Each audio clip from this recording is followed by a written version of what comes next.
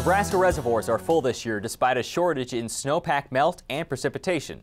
And even though reservoirs are at capacity, Dean Yonts says it's not a bad time for farmers to evaluate their irrigation plans. The UNL Extension irrigation engineer says water supplies can quickly change, as can be seen by looking at water patterns from 2008 until today. What happens about next year and the following year, if we have a couple of years of rainfall and snowpack like we've had so far this year, then we're going to be back in that same 2008 situation where people are really going to be looking for water or looking to set aside some acres so that because they just can't irrigate.